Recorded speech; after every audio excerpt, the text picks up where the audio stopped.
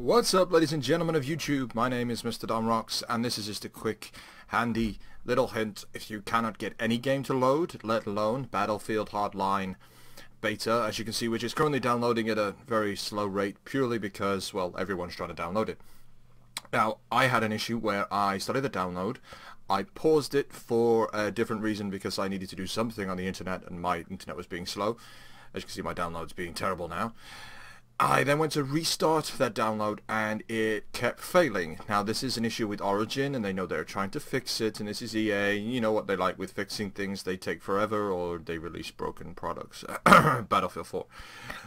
In any case, if you ignore this little box here, and what I'm going to do is if you go to Origin and then reload my games. I'm not going to do it now, but actually, fuck it. That's what I'm going to do. I'm going to click reload my games. And it does a thing where it loads all your games in, and obviously it has to authenticate with Origin services on the internet to see which games you currently have available to your account.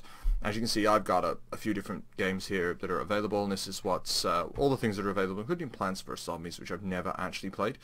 But then I was able to right-click, well actually just click on Battlefield Hardline Beta and click the download button, click yes, yes, and whatnot, and here we have it. We have Battlefield Hardline downloading, and the speed's creeping up. So yeah, this is just a little tip. If you ever have an issue with trying to download games from Origin, just click on Origin Reload Games, or Reload My Games, and essentially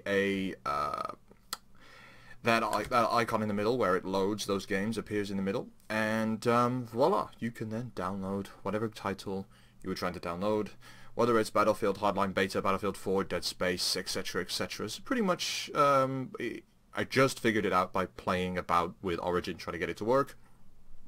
So there you go. Thanks for watching, and I'll see you guys in the next one.